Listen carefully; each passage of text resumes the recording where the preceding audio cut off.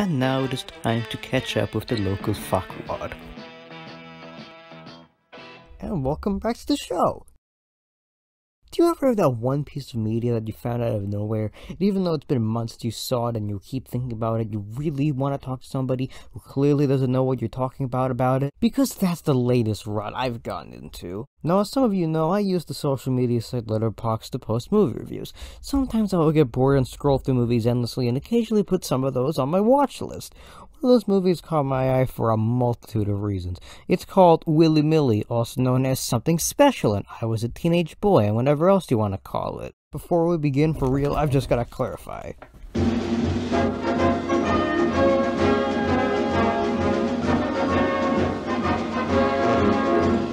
Now then.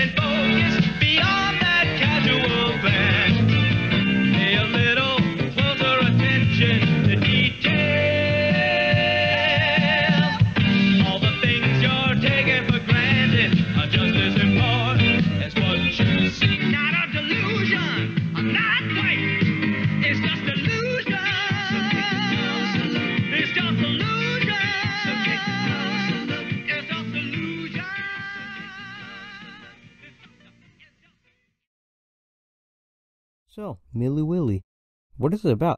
If you weren't able to catch the innuendo in the title, depending on what you refer to this movie as, it's a movie where this girl named Millie becomes a boy named Willy. Based on the VHS cover, you'd think this movie is animated or at least has an opening title sequence, right?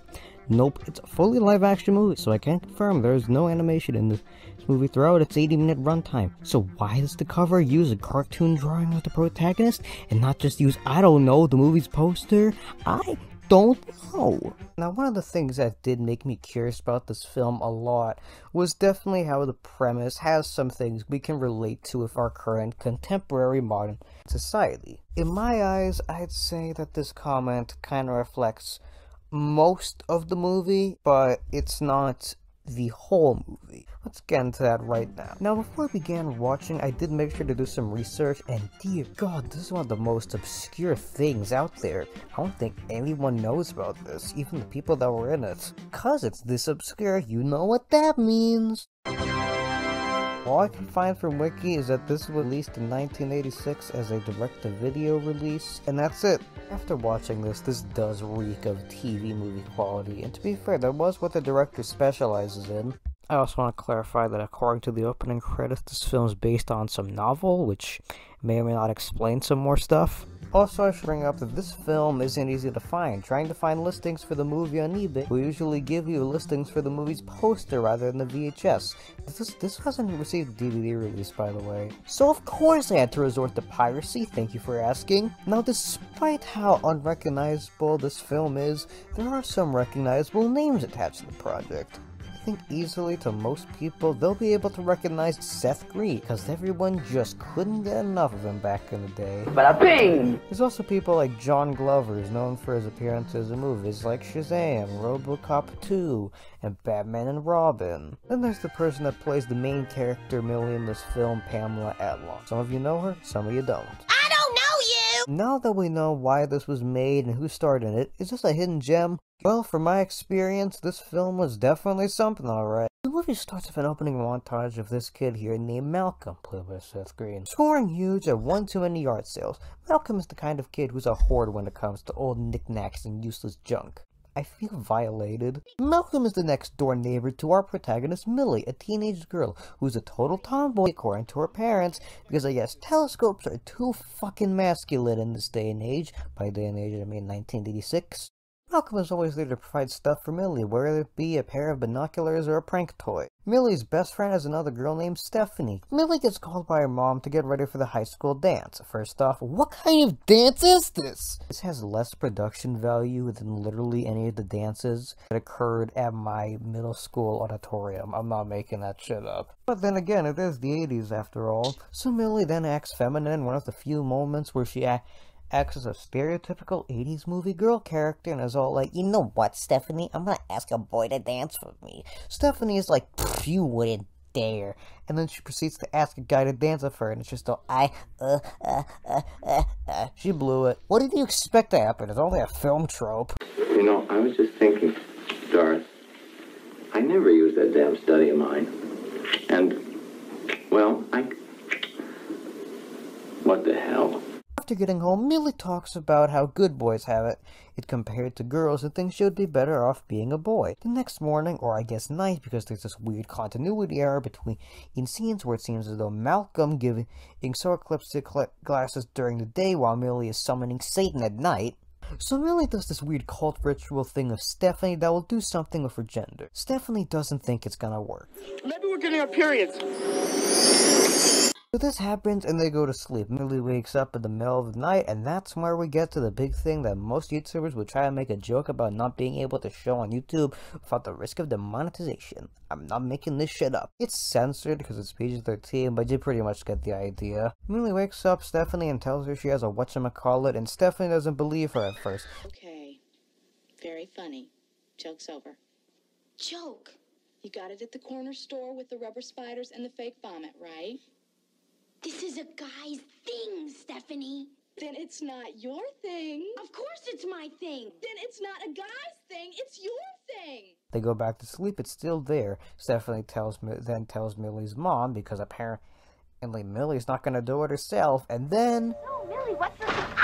It's official! Now back onto the gender dysphoria stuff that caught my attention. This is the point of the film where all of that begins to happen, and we're only 15 minutes in. You'd expect the way they'd handle this stuff to be more down-to-earth and relatable, right? Nah, the way they do this whole thing is that they go to the doctor and they just reassign his gender, stating, we were wrong. That's it. What the hell? And that is what you get if you base your entire premise on Pinocchio logic. So hey, I'm not expecting much. Afterwards, Millie has a chat with his parents on the elephant in the room, and you'd think maybe a lot of the movie would feature Willie's parents struggling to deal with this stuff, right? Not really. There's a couple of moments where the parents are concerned over it, but these scenes are extremely brief. Instead, a lot of the movie is about Willie meeting this Alfie guy and his friends. They hide it out at a junkyard full of car scraps. As for why he's in a wheelchair, the film doesn't explain it besides telling you it has something to do with a sports-related accident. My favorite. The two of them become best friends, and this relationship is what we're stuck with seeing for a good chunk of the rest of the program. What the hell? A good problem I have with this film is that it's always forgetting to give characters relevance to the plot and borderline forgets them until they're needed for a scene again. And this happens a lot with Stephanie. Now I could say the same thing about Malcolm, but his irrelevancy is even more severe. He disappears, he exists, and that's it. What the hell? And for a good chunk of the movie, things just happen. They're not presented in a way that keeps me off the edge of my seat, and the only noteworthy scenes that happen between are the scene of Stephanie's hands on Willie and Willie's mom talking to him about it. Oh, sweetheart, there's nothing to be ashamed of. The most somewhat vague way possible. Like, the scene does remember to follow the rule of show don't tell, but the wording of this dialogue is really vague. Hey, I'm recording this while I'm editing, and I just want to let you know that I am aware that there's a lot of inaccuracies with some of the way I'm describing the film's events, and that's because it's been a couple months since I saw this, because I was hoping to get this out back in near the end of last year. Luckily, I'll be linking that pirate link to the film in the description. Don't worry, it's safe, so if you want to see how the film is presented the right way, feel free to click on that. Shortly after this, we get a montage of Willie becoming more masculine. Such activities that allow Willie to become more masculine include fighting your enemies in boxing, swearing in almost every fucking one of your goddamn sentences, and not being allowed to like pink because pink's considered a girl's color in this day and age. Shut your bitch ass up. we can just see Willy embrace his newfound masculinity through this really weird edited montage. I didn't even re-edit this for the purpose of the video. This happened in the film itself. It does this weird thing where it's gonna start one scene, cut to another, cut back to that scene that I already started with, do another scene from start to finish, and then end the first scene. I don't know why it does that. So place your blame towards our good old friend Michael Miller. Willy's friendship with Alfie is still the main focus, but a good chunk of it feels so boring. It's almost as if nothing's happening. Besides saying a slur, of course. And then, out of nowhere, there comes this other girl named Cynthia, who is introduced midway into the movie with almost no background besides snooty women, and that's it. And somehow, Willy gets a date with her. Now, this sounds great. Let's see how they did it. Were they able to get great idea, or is this another classic example of missed opportunity? Let's find out. So we come back to Act 3, and Willy meets Cynthia's brother Harry. Hiya, nice one. Not only is the guy a complete dude bro, You are so funny.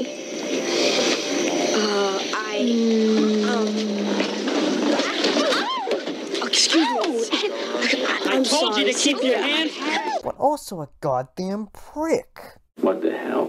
The day goes smoothly until Harry catches the two of them in the middle of their thing and goes total asshole on them. Like, calm down, dude. Why are you so acting for your sister? Then the movie ends with Stephanie finally getting relevance and their existence being acknowledged, and Willy apologizes to her with a piece of paper. That's it. What the hell? Two of them become friends again, and they undo the cult ritual that turned Willy into a dude, and he changes back into Millie. We go back to the school. I presume there's some sort of time skip between those events. Millie asks Alfie to dance with her, and he accepts, and the movie just ends with Malcolm just standing around. I'm not making this up. This is the last shot before the credits roll. It's just Malcolm minding his own business. He rolls out with his wagon. That's it! What the hell? That was definitely a thrill ride, of course, but not exactly the most thrilliest. So, what are my thoughts? I don't think it's bad because being dated or some of the more modern stuff that could cause this film to get relevant again, but because it just feels boring. I mean, to be fair, I was talking a lot while I was trying to get through it, which is something I think is pretty unhealthy. But still, the film feels like it has nothing going on for a good majority of it. All you just see is Willy and Alfie being boys for a good chunk of it. It has a problem with forgetting characters, especially Malcolm. And when it comes to which one of the characters gets forgotten the most, it's Malcolm by a long shot. He just appears, disappears, comes back 40 minutes later, disappears again, and comes back right before the end of the film. As for Stephanie, the film also forgets her as well, but they also try to remember that she does have an actual role. But what about the transitioning stuff? Is that the film's saving grace? I'll say it right now that it might depend on who you're asking, but to me, not really. And it's not because of something regarding it that makes it outdated or transphobic, but just because the film does almost nothing with it. It's there, and they acknowledge it on a semi-frequent basis, like when the plot calls for it, and I can respect that. But the way it's handled is just putting Millie in any kind of scene involving a bunch of dudes, or maybe one girl, they do something, and there's that one point of reference stated by either Millie or another character that makes him remember that he wasn't always a man. That's it. What the hell? No, I'm not saying that this film's depiction of transgender people is on the same level how it's depicted in other films around this time, like the infamous transphobic joke in Ace Ventura, where you see Jim Carrey vomiting after that guy's a dude. What the hell? Surprisingly, this film's really respectful for a good chunk of it. The problem stems from the fact for a movie where you could best describe the plot as having a transition, it just doesn't do anything with it. It's a missed opportunity. Despite this all being just a missed opportunity, that's not the movie's biggest problem. You know what the biggest problem actually is? The script. By this point, pretty much all of you should know by now that any kind of movie's heart is the script, and that a good script is the equivalent of a healthy heart. So what's wrong with the script? Is the fact that a lot of this dysphoria stuff is underutilized or downplayed? No. Is it the fact that this movie is complete 80s crud? No. What is it then? The pacing. The problem with the film's pacing is that it's what causes the film to feel boring, like I already said. Pacing is extremely important in any piece of media to keep the viewer interested, and the pacing in Willy Millie needs a lot of work. The pacing is why we see a little too much of Willy and Alfie together, and very little of how the reassignment affects Willy's relationships with characters like his parents and Stephanie. That's something I wish the movie focused on more, alongside actually giving Malcolm relevance to the plot and not just relegating him to the one character that exists. Lastly, after watching this, I'll admit right now, this film just left me with more questions than answers. Does Pamela Adlon remember doing this? Does Seth Green remember doing this? Does John Glover remember doing this? Those are only some of the questions I have. And it's been months since I saw this. I watched this back in September, but so much of this I still have stuck in my head. Mainly because it's taken me months to complete this issue, for a reason I'll get into in a minute. But to briefly summarize my thoughts, Willy Nilly is a bizarre experience. It's one of the most 80s things I've ever seen. And there's nothing wrong with that. It's just an extremely disappointing and boring flick that doesn't do much of its interesting premise. But keep in mind, I identify as an effect. That's code. But in the end, all I can say about it is that at least I tried. What the hell? I'll be honest with you right now, and I admit it right now, I was debating the decision to make this for a while now. Many of you haven't solved the secret puzzle that's on my Twitter, and I was really scared I wouldn't be able to format my opinion in a way that was completely respectful. But with the help and feedback I got from my assistant who helped me finalize the script, I think I've done the best I can do. Well, that's gonna do it for this issue. Join me next time when I once again struggle from self-doubt. That was only half a joke. I'm sometimes serious about that. See ya! I took her to the movies, she was my beauty queen. She was seated right beside me till I saw her on the screen. I tightly held her hand in mine before she split the scene.